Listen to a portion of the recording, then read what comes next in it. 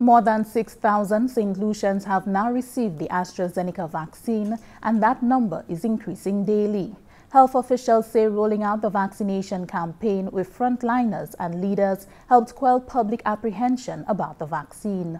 Here's Daniel Dubois. The government of St. Lucia has been leading by example with St. Lucia's COVID-19 vaccine rollout. As the Ministry of Health seeks to build confidence and trust in the process, the Prime Minister and Cabinet of Ministers have helped the effort.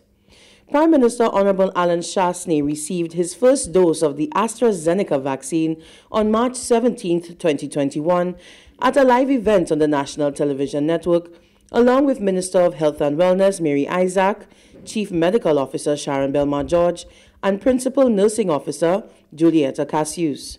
Local physicians, as well as members of the Royal St. Lucia Police Force and the Fire Service, also received the vaccine that day.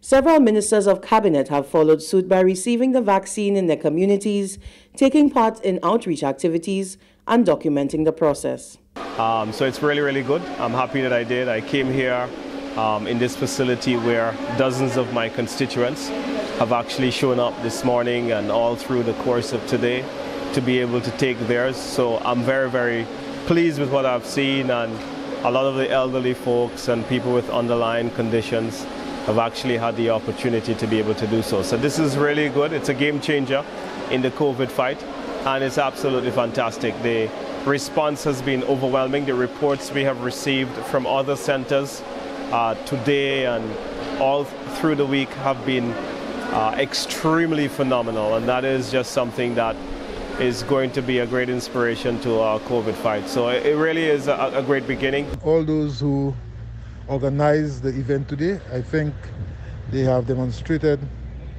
a passion and a willingness to assisting us in combating this COVID virus. Thank you again to all those who turned out in large numbers.